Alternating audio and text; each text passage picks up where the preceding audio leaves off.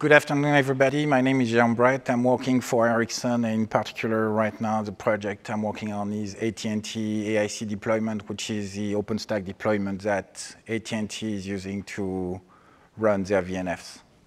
And I'm Sushil Thayapan. I'm a solution architect with Ericsson Cloud and NFVI Center of Excellence.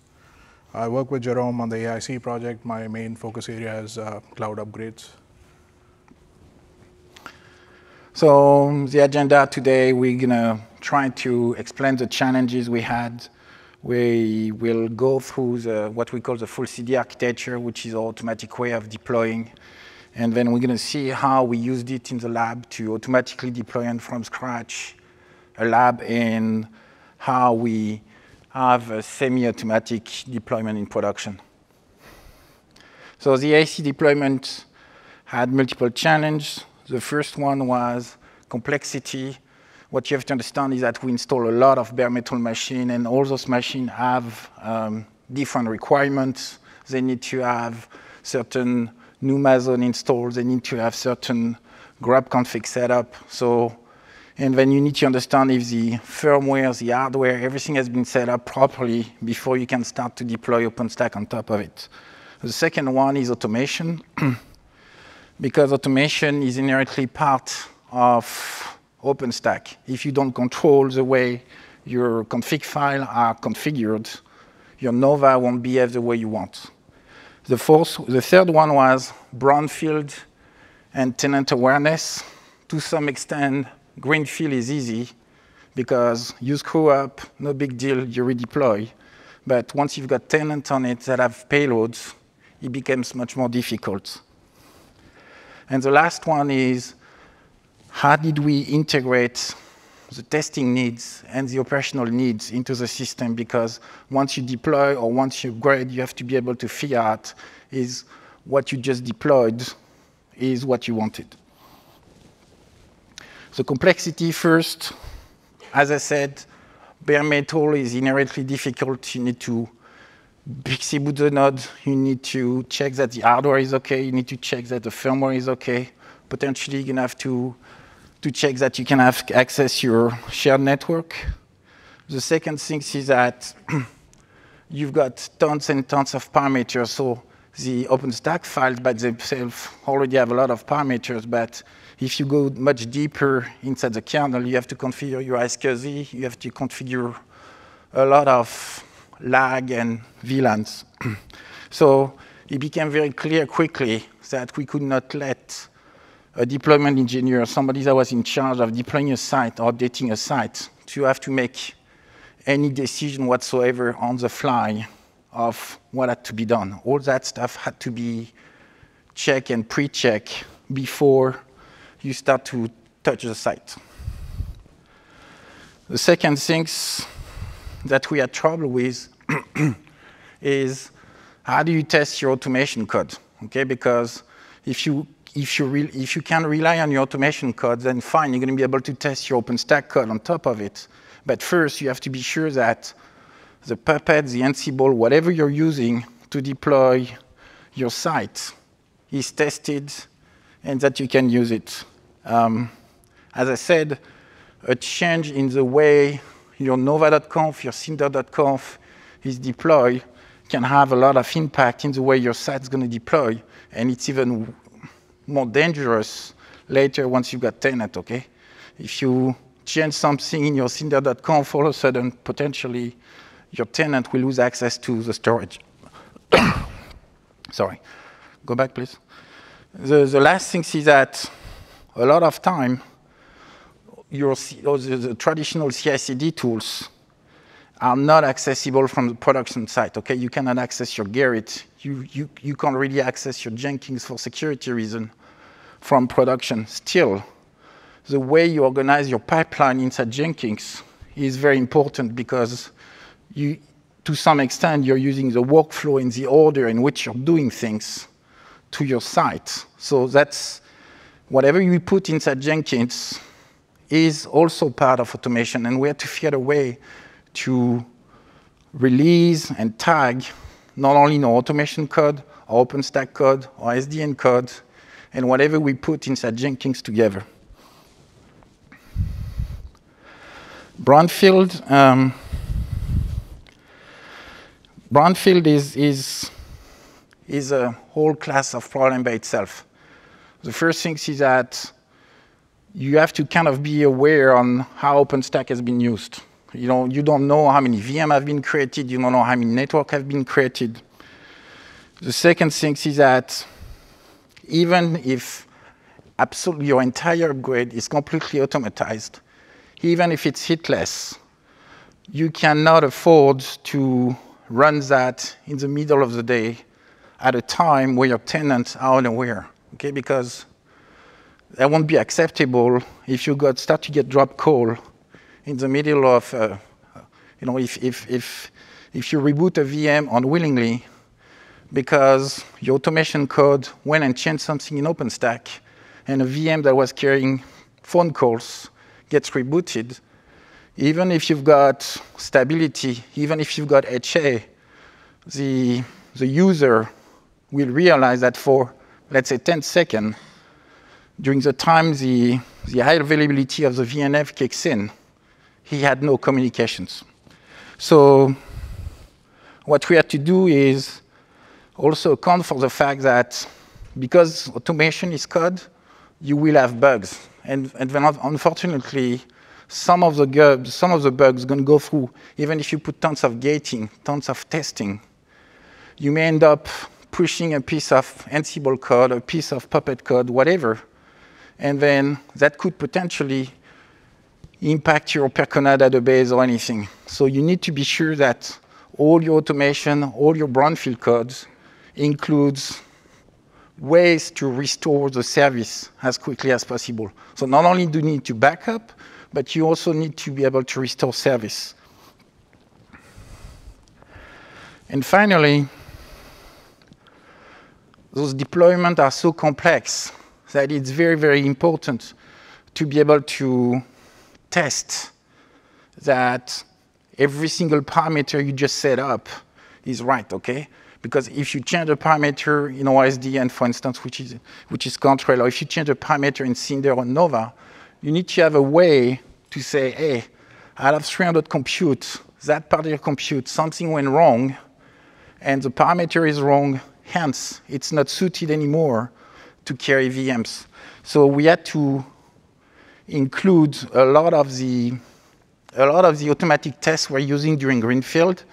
We try to reuse them during brownfield after deployment, and we also try to package those things in such a way that it is like a self-diagnosis tool for the ops team, okay? If the ops team thinks that something is wrong, it's very, very important that they can run the test tool automatically to get a report, oh, no, it's okay, or maybe that computer is in trouble. It's not visible in any alarm yet, but I see that one of the tests is failing on that compute right now.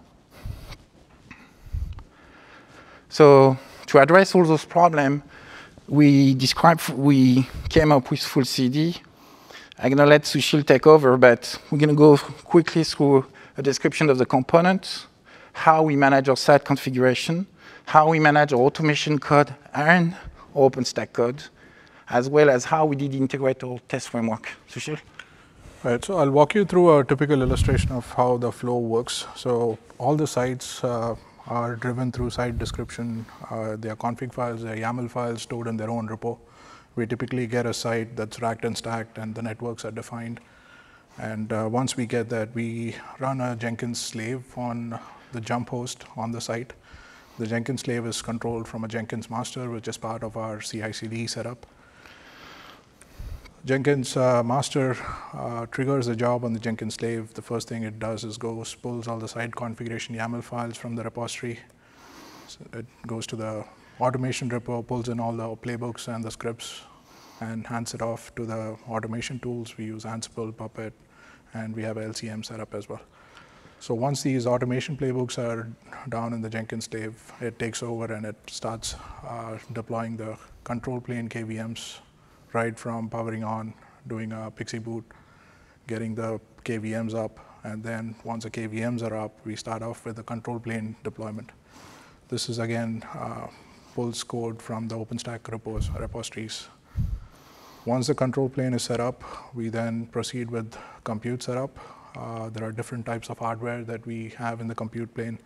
So they're all config driven. And once the computes are set up, we go through with the Swift deployment, the Swift ring deployment. Once the deployment is complete, we have introduced a framework to run a quick set of tests before we hand off the site to operations. So this is based on a Dockerized container that runs off of the Jenkins slave VM. It triggers test VM creations on each compute and tests the network connectivity and other configuration that's supposed to be on each of the computes. So there are different components involved in the tool chain that I just explained. Jerome is going to walk you through it. Yeah, so I'm going to go back to the drawing. Give me just 1 second, OK? So the first things we do is that Jenkins, OpenStack came up a long time ago with something they call JJB. And those JJB are actually very powerful YAML files with macros and things like this. We leveraged it extensively so that we can check in all our Jenkins pipelines. They're all checked in inside Gerrit. They're all packaged our Debian repository, which allow us later, once we need to load them into a Jenkins master, to know exactly what version of the pipeline we're loading. The second thing that you see is, give me a second, I need to remember. Yeah, the second thing that if we go back to the drawing, we use that slave here.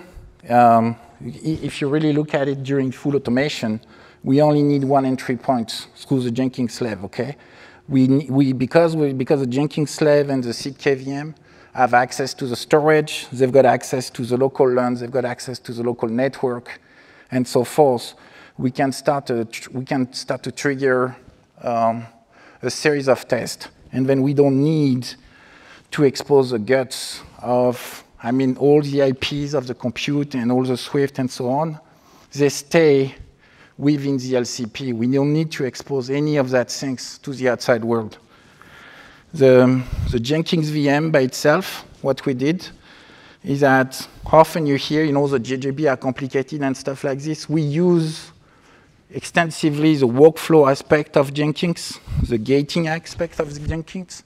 But if you go inside if you look at our jobs, ultimately, they always end up invoking a very simple Ansible playbook. So, we were joking about it because at one point in time, we have 12-step Ansible playbook. So every job was invoking a high-level Ansible playbook.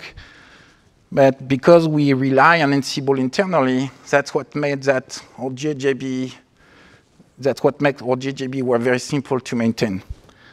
From a security standpoint, what we did is that in production, usually we shut down the Jenkins VM. If you go back, usually we shut down the Jenkins VM or we delete it after deployment. So our site is pristine. There is no traces of the fact that we had some component of CICD that were used inside the LCP. And finally, one of the things we did quite a lot too is that because we have tons of pipeline we need to support. Everybody thinks all the time, I've got the greenfield pipeline. But I would say that the rack extension is basically when you say, OK, I'm going to add 20 compute to my existing LCP, or whenever I'm going to do an upgrade of OpenStack or some component inside my LCP. All those things we have a concept of pipelines and of plugins to full CD. Now, the second aspect is the site configuration. There are 2 or 3 things you can do ahead of time. First, whenever you deploy, those files can become very, very big, OK? Because you need to account for all the configuration of OpenStack. You need to account for all the configuration of every single compute you've got. And on a compute, as I said before, you need to be able to be sure you're going to be able to configure grub properly, NUMA properly. We use extensively DPDK and SRIOV, which means that every single one of those parameters can potentially become a problem at deployment time. Deployment time is okay. I mean, greenfield is okay because you don't have any tenants. But if you mess up one of those things in brownfield, it can impact the tenant. So some of the things we can actually pre-check, like do you have any overlap of IP address, how all your VLAN tagging proper and things like this. Some of the things you can only do once you're on the seed node, once you're on the beachhead, because otherwise you will not be able to access the private networks and the local networks. The other things we did is that our OpenStack code or delivery mechanism for full CD is a Debian package. We pretty much don't use Git at all. Okay, we don't do Git pull except for the site configuration, but our OpenStack code is delivered to the production system as Debian repository. Our automation code is either CentOS or Debian repository, but we pushed it to our full CD playbook, which are those high-level 12 steps that trigger our entire deployment, are also delivered as Ansible playbook, or JJB and Jenkins. Everything is basically delivered as Debian repositories. This way we have, when we cut a release, we have a perfect view of everything we need to do to deploy a system. And finally, I mean, you heard there were multiple presentations from AT&T on the Aqua framework. The way we did it is that the Aqua team is always creating containers. So what we do is that we pull the test operators into the Jenkins VM. Then we run some of them. Some can be run directly from the Jenkins master UI. Sometimes you can run it from the API, because Jenkins also has an API. The advantage of using Jenkins in that matter is that Jenkins is going to be really good at collecting your test results, collecting your artifact, and saying, OK, after deployment, we ran those tests. This is a proof that the deployment was OK.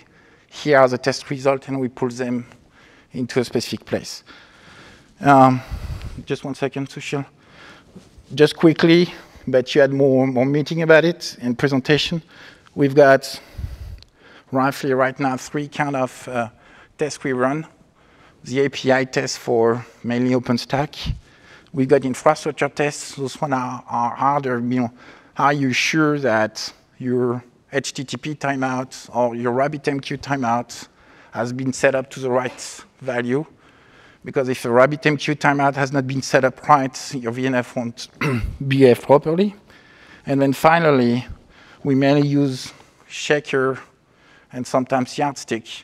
And we use that tool as a way to validate that those brand new compute we just deployed are all properly interconnected together. You know, that's the only way you've got to validate that, you know, your L2, L3 networks has been set up, the USDN has been set up, and so forth and so on. So I'll show you how we used it in the lab. So there are roughly 4 use cases where we use pretty much completely automatic deployment in the lab. You've got your dev lab, OK? Your guy is coding OpenStack. He's coding a piece of Puppet code, a piece of Ansible code. He needs to be able to test his things. So we use full CD to create an EIC-like environment using the same tool so they can test his own code. We've got our continuous integration lab. Those are the labs that need to actually take your Puppet code or take your Ansible code, take your Jenkins, or take your OpenStack code, compile it, test it, and then publish the repository. Then we use the automatic deployment a lot for formal tests and integration tests when we hand over a release to our system test team. And then finally, recently, we started to use it a lot for training, because when we train our ops team, they need to be confident that if they screw up the OpenStack deployment, if they screw up the AIC lab, then it's no big deal. they're training, they're trying to run operations, they're trying to do maintenance operation. They need to have the confidence saying, okay, I'll try that, or I messed up, so it's no big deal. Basically, before leaving in the evening, they click the one button. They basically burn the lab to the ground. So we scratch everything, we delete all the VM, we remove Ubuntu, we re-pixie boot everything, and then the next day, they've got a pristine lab. Okay, because why is that possible? It's possible because, interestingly, a lab, you don't add hardware every day. Okay, so every day you can pretty much rebuild every day the exact same lab, even if it's a subset of the labs of the things you've got in production, but you can afford to rebuild it. And so that starts to be a very powerful argument for our ops team to say, hey, come here, train. You don't risk anything. If you did something that basically blew up OpenStack, that's no big deal, okay? Because at least you won't do that in operation, in real production. And then if that happens, you just go there, you click on that button, and tomorrow morning you're going to get your lab back. So can you go to the next? So some of the trigger we use in the lab, there's a classic triggers, okay? So you do a check-in in OpenStack. Firstly, you have to be able to, you see in that OpenStack repo, you do a check-in. Before you build your repo, you have to go through your Jenkins master so that he's able to test your OpenStack. How do you test your OpenStack? You need to build a lab and to run that new piece of Nova. Same thing happens with your automation code, okay? If you change a piece of Puppet code, a piece of Ansible, you need to be sure that that new piece of Puppet code is going to do the right things, that it's going to be able to configure nova.conf or sync.conf or whatever the way you need. So those are the usual way of triggering Jenkins. The other one, the one I was basically telling you is like the ops guy, they need to rebuild their lab. So usually when they do that, we tell them just access the Jenkins GUI, push the Jenkins workflow, and then, give me a second, Sushil. Go back to the drawing, please. And then the last one, it's still future, okay? Ideally, the step we wanted to reach was that if somebody checks in a new description of that file, that would trigger the Jenkins master to redeploy and update the site accordingly. It doesn't work really well right now. So I think I kind of went over it. Yeah. All right. The dev lab, same thing. So now, let's see how we were able to start to get our production guy to use our tools. If you can go to the next drawing. Yeah, go to the next one. All right, so one of the things we started to do, as I said before, our Jenkins slave, ultimately, you've got the Jenkins master, he's got pipelines, and those pipelines are not doing squat except calling an Ansible playbook. So the first things we started to get people to do in production was to, instead of pushing the button in the Jenkins GUI to say, okay, fine, I'm going to run that 12-step pipeline, we basically told them, run the underlying playbook one by one. Okay, so by doing this way, we didn't have to ask anybody to open a connection between the Jenkins master, which is usually inside our dev CICD environment, and our production environment. Okay, so we know that if they invoke those Ansible playbook one by one, they're going to run the exact same automation code that we run over and over again in our labs. So we could guarantee them that if they do those 12 steps, they're going to be using the exact same thing we use all the time. So that gave us a lot of confidence on that the automation is going to work. In a situation like this, especially in production, the biggest problem comes from the fact that often you've got problems inside the hardware. Okay, if you've got 300 compute nodes, most likely you're going to have 3 or 4 that have a problem. A disk which is not good, a cable which is not right, and things like this. So the biggest problem our deployment engineers have at first is to ensure that that site description file is correct, okay? We need to give them ways to blacklist the compute which are wrong and things like this. So often what's happening is that they have to, what I say, call punch through, okay? Once they're able to get at least up to Swift deployed, and once they've got all their 300 compute node up and running, they've got their Swift node running, then potentially it's a good practice to say, okay, fine. Now I've got a good, I may have been forced to SSH to a compute to do something or things like this, which are potentially long-term going to become untraceable. So what we ask them to do often is to say, now that you know your description of your site is okay, now that you know exactly how your hardware is set up, then restart the deployment from the beginning. This way you're going to get a pristine site, okay? The first phase in Greenfield is to be able to punch through, being sure that all the compute, all your hardware is well known, that you've got a known state of your hardware, that you've got a good site.yaml, and theoretically, after that, they have to rerun the automation from the ground up. See, in a situation like this, that's where those tools like the Aqua framework is very important, because it allows you to know that, out of 300 compute, I was able to set up my controller, I was able to set up my L2, L3 network, I was able to set up all those things the way it was expected, okay? Because when those lines you've got is basically what the Aqua framework is doing, is establishing connection and is generating traffic between those green VMs. So if compute 1 doesn't have the appropriate setup and compute 2 has, most likely what's going to happen is that when the VM on compute 1 is trying to ping the VM on compute 2, it won't work. Or if your L2, L3 networks, if your test VM cannot really access your control plane, your SDN controller, and so forth and so on, you will be able to detect that you've got a problem. So that's one of the strengths we've got with the Aqua framework. We call it the Aqua resource framework. So if you go further, to some extent, Greenfield is easy. As I said, Greenfield is easy because you lose money because you have to redo something, but brownfield is hard. So the things you have to do when you do brownfield is that you have to be sure that, as I said, you don't have any new hardware. You just have new software. But if you change, I would take an example.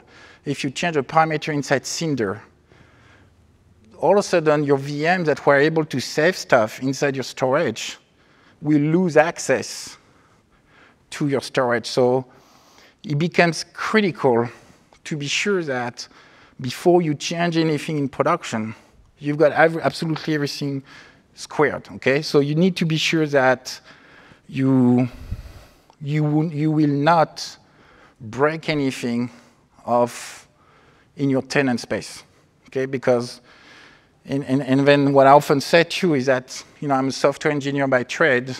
It's not a small app server that's going to get killed and restarted, 3 seconds later. If something like this happen, whoever is using my app server won't see anything, okay? It's going to see maybe a small glitch for 3 seconds, but he won't notice it.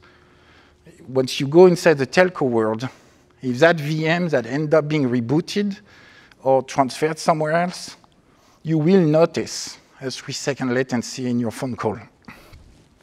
So one of the things we realized too is that the gating aspect of Jenkins is even more important than in brownfield. You need to be sure that your backup is okay. You need to be sure you did your backup. You need to be sure that of the quality of your backup. You need to get a lot of things. You need to check all your files over and over again before you even think using those files in production.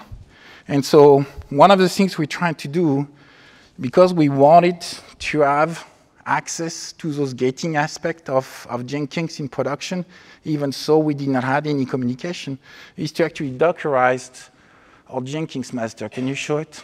So one of the things we did is that our Jenkins master is also Dockerized.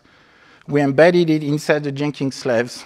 And then we have a way to, because the Jenkins master has a very clean Docker image, because we're able to load the appropriate JJBs on that Jenkins master. So when I say loading specific JJBs, that basically I can enforce certain pipelines, certain version of the pipeline to be here.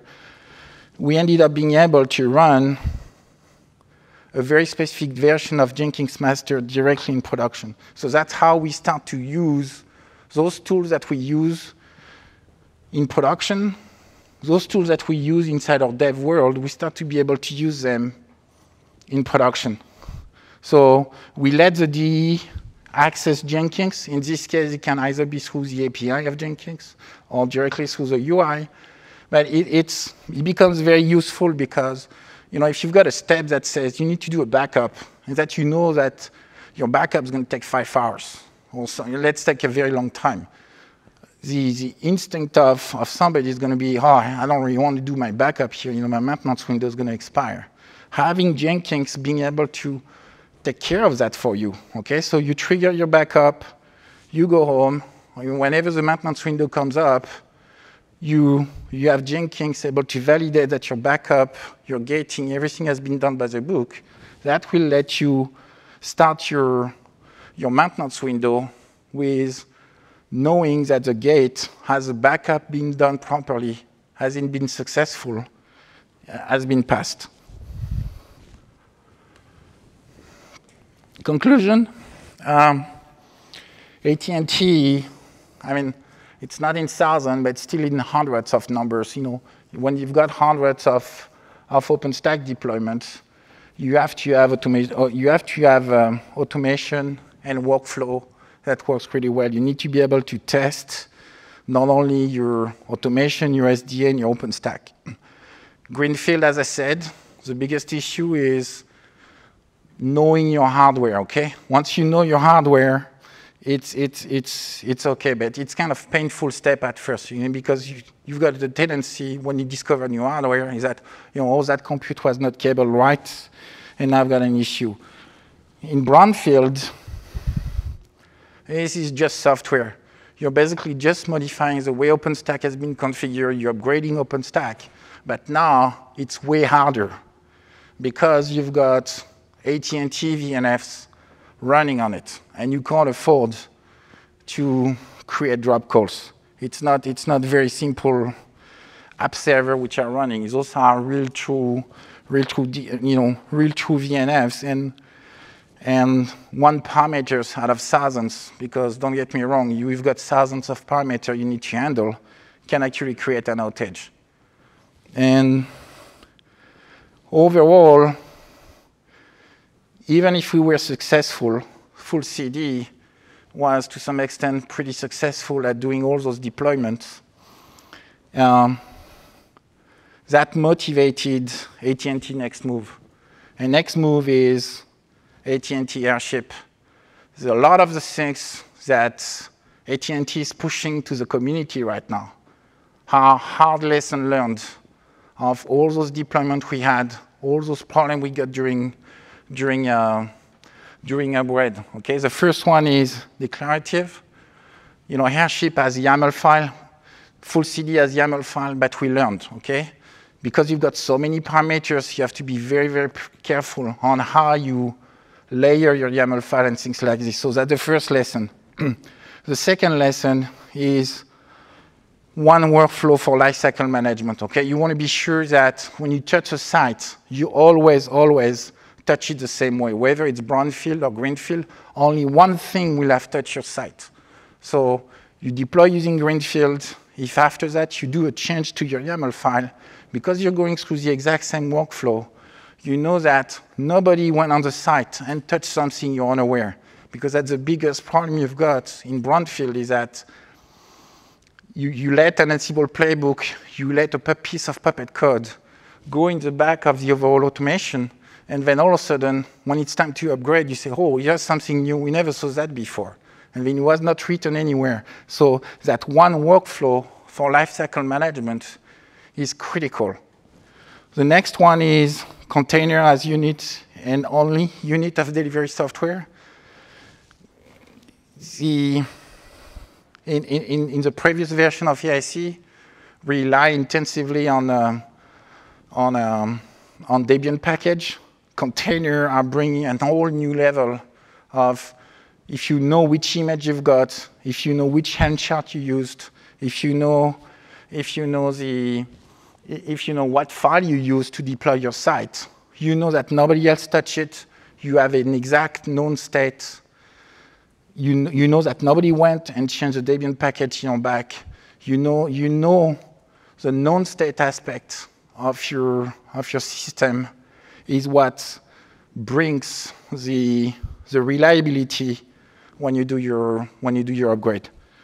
And finally is the flexible. Yeah, so that's what they try to. AT&T understands that through airship, you need to have modular systems so that if somebody needs to deploy a little differently, because you're still going through the overall flow, if you have to do something which is specific to your company, then you have no trouble. It's not monolithic. Questions?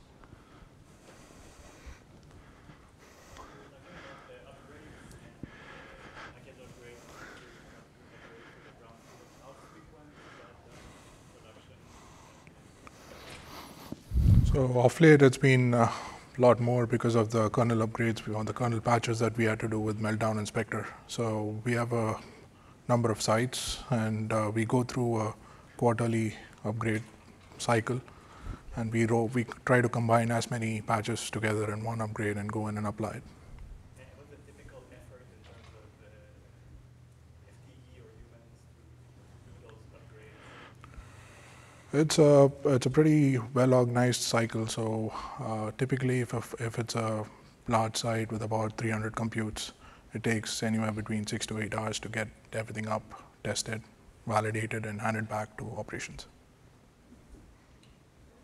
The reliability is very important here because what's happening is that when you've got so many sites, if anything happens in one of the sites, okay, immediately you've got your tenants telling you, oh, I've got difficulty to trust you for the next things you have to do. So that containerization, whatever ship is doing, is critical. That's what AT&T learned, okay?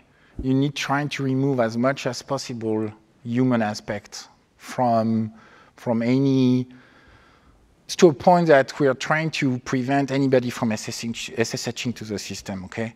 SSH is becoming kind of trouble because if somebody is able to SSH to your system, then you don't know what it changed.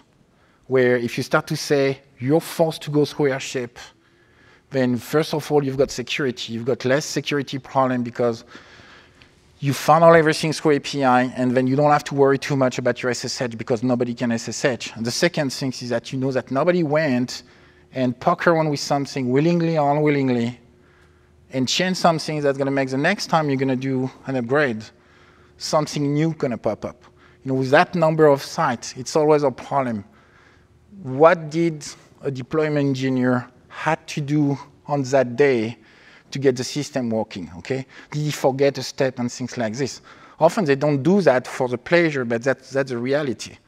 They need to get the things going, so they had to change something, and then we get burned 3 months later because of an Ansible playbook that has been run, anything. So what Airship is trying to do is let's try to go through one funnel, okay? That's, if you open the SSH potentially, that's going to solve your problem now, okay? Ansible is very, very powerful. We use it everywhere, but what we learned is that having multiple channels to be able to change configuration on a system it's too hard to maintain. Okay. I appreciate the tee up for my talk, which is about that exact topic. Does that mean you're not using SSH on your hosts also? The direction on Airship right now, the lesson learned is let's try to avoid SSH at all cost, okay? Let's try to do everything you can do through Helm. You do it through Helm. You try to avoid SSH. As I said before, because if you start to open SSH, now you're going to have to secure all your SSH access and all your API access. Totally agree. Did you eliminate SSH on the hosts? Airship did.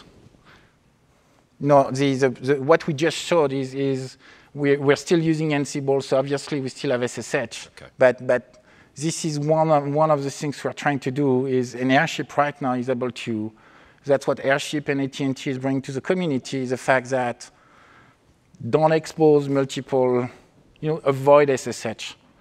Ultimately, I can guarantee you that the operational team, okay, especially the operational team, if it's 3 a.m. in the morning and you have to restore service, most likely those guys will be able to do SSH, but because those guys will only do it they have to restore service, and then something, they can't do it another way.